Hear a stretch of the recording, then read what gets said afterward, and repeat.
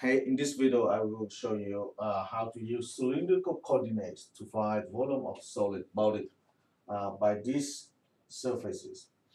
Okay, so first let's remind you about cylindrical coordinates, right? And in which situation we would use them.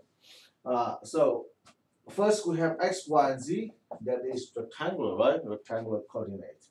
From here, if I put x equal to r cosine of theta, r sine of theta, and then z.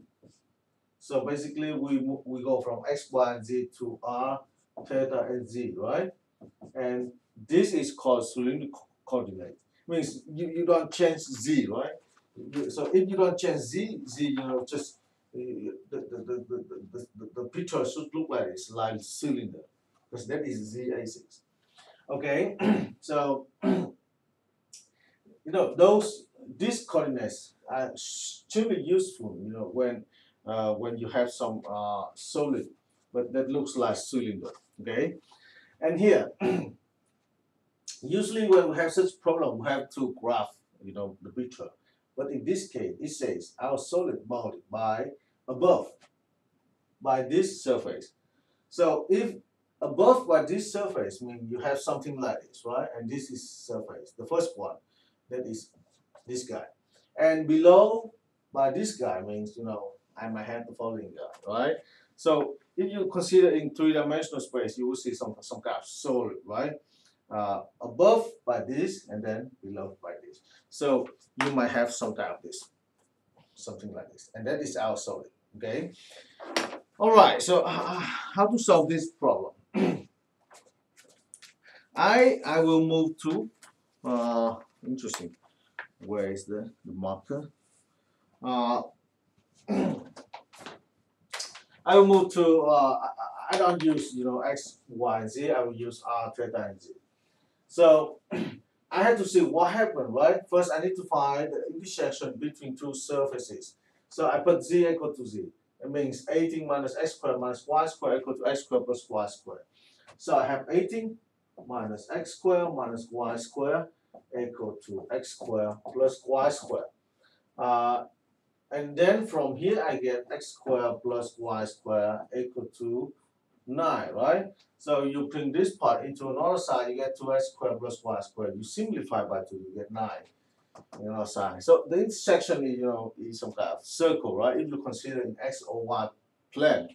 But basically that is some cylinder, okay? Some cylinder. So if you do this, change in variable, x squared plus y squared is r squared. So that is r squared equal to 9.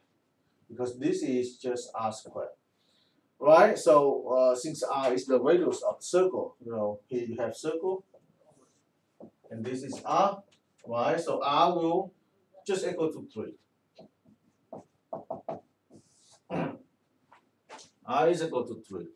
So since this is your region of integration, right? The region of integration is in x or y plane. So that is the whole circle, okay? The whole circle. R is from 0 to 3, and at the same time you have the angle phi. Phi would go from 0 to 2 pi. Okay, so from here you have phi theta go from 0 and 2 pi. And now you can write, a double integral or triple integral. Okay, let's do that. But before that, we have to see, since here you have r from 0 to 3, theta from 0 to 2 pi. So how does z change, right? Z changes from where? From this to this. You see that? If from this, so that is parabolic, right? That is z equal to r squared plus y squared. But if we change already, right? We have this x squared plus y squared just equal to r squared. And then on the top, because our solid bounded above, right, by this. So on the top, I have 18 minus r squared. So that means z will change from r squared to 18 minus r squared. Okay, now we have all information, right? Let's write the double or triple integral to find the volume of this solid. So let me erase this. I want to keep this, you know. I erase this. Our integral, okay, integral, if I write the triple integral, so in here I have dz, dr, and d theta, dz, dr, d theta. So theta from 0 to 2 pi, r from 0 to 3, and z from r squared to 18 minus r squared. But don't forget about Jacobian. Don't forget about Jacobian. And when you do change of variable, you have to multiply by the Jacobian in here. And the Jacobian in this case is equal to r. Okay? So you just integrate this. dz, and here you don't have any z, so I just write the inside integral is equal to